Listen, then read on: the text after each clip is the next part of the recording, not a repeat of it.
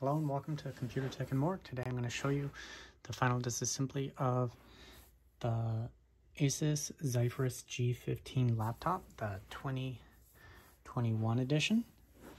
And I've already taken the opportunity to remove the Phillips head screws from all the locations.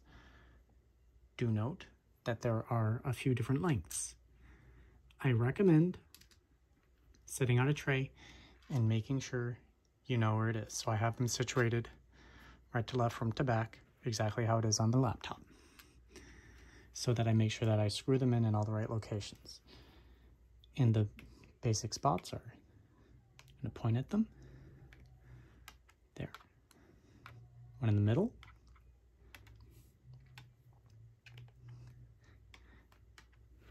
And the reason it's important to take apart your laptop periodically is to, well, for one, dust mitigation, and number two, if you wish to upgrade any of the storage options. So I have a iFixit toolkit. I am not sponsored by them.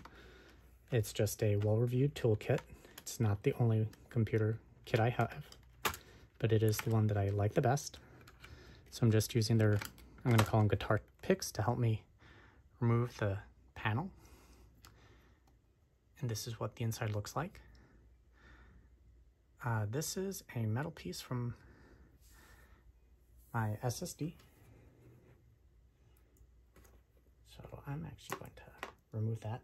So this is the other reason I was creating this video, is to talk about aftermarket SSD kits and installing a SSD. So I have a Sabrent 2 terabyte. I'm gonna have the exact model that I purchased in my video description. Again, I'm not sponsored by any of them. And I have a copper slug, basically. It came as this little kit right there. That's the brand. SGTKJSJ. And originally I just had the SSD in here without any heat pad or copper slug on top of it. But under load, I noticed that it was getting very hot, very, very hot, and was actually thermal throttling. So I actually went to Reddit and for the page for this laptop and asked, hey, does anybody else have this? Did they install an SSD, and did they buy any kits to with the copper to help with heat mitigation, and did it work? And a couple people replied. One of them bought this exact same kit, which is why I went with it, because it has a 1mm copper piece, and then it comes with two different sizes for thermal pads. So one of them is this 0.5 millimeter, and the other one is a 1mm. So I actually have a 1mm and 1mm. This can be used on any other laptop, by the way. Not all, what was I going to say? SSDs would require this sort of product. Basically, it just kind of depends on the SSD itself, because some of them run hot, some of them do not. Don't remember how I had that situated. But this one I had in there, maybe it was something like that. I don't remember. But the SSD that comes with the laptop doesn't run particularly hot, and I just kind of put this on there to, I don't know, see if it had changed my thermal temperatures. It didn't, so I'm actually going to take it out now. But it was a fun little experiment, I guess you could call it. So this is the insides of the laptop. This is the original SSD.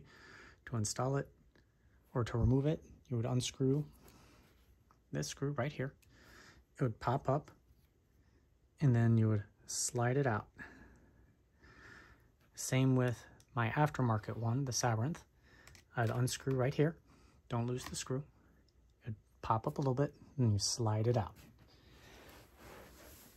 This kit does come with a couple little plastic rings to hold the copper in place, but as you can see, it's not really needed. It sticks on pretty darn well. The inside of the laptop, here is the one replaceable memory module. The other memory is soldered onto it, so you could upgrade it, but if you fill up your memory, or the original amount of memory, so like 16 gigs, and let's say you upgrade it with a 16 gig kit here to bring yourself up to, what's that? To like 24 gigs, I think. Trying to do mental math real quick in my head. The first 16 gigs would be dual channel, and after that, if you use it, more of that, it would become single channel, so things would load up slower, but it would be faster than if it got cached to your SSD. In terms of cooling in the laptop, you have all these heat pipes covering the GPU and the CPU and the memory modules. They run to the fans and around. You can see some dust in there, so I'll be cleaning it after this video. I just will use some compressed air. I featured it in one of my other videos. We'll try it. I don't know how loud it'll be on camera.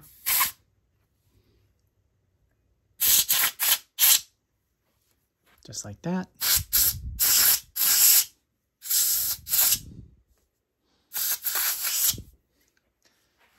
And that cleans that. And don't forget to clean out the back case panel as well. So all laptops kind of fit the same with these SSDs. I want to go back to that real quick. If you find that your laptop is thermal throttling and it doesn't have a copper sheet, or the SSD doesn't have a thermal pad connecting into the aluminum back of a more premium laptop, one of these kits with the copper slug might be up your alley, but you're going to want to check fitment, meaning how thick it can go, because you don't want to put too much pressure down across there, because it puts pressure on the motherboard of the laptop itself. But yeah, I recommend cleaning out your laptop periodically. I've cleaned it out 2 times in my 8 months of owning this machine. I would like to know, I bought it from Best Buy, and I bought it as an open box. I got real lucky with that. I'll feature another video with this laptop. But thank you for watching. And put it back on. Just get little clicks in place, and then install those screws in all the right locations. And then you'll be up and running again. Thank you for watching. Have a great day.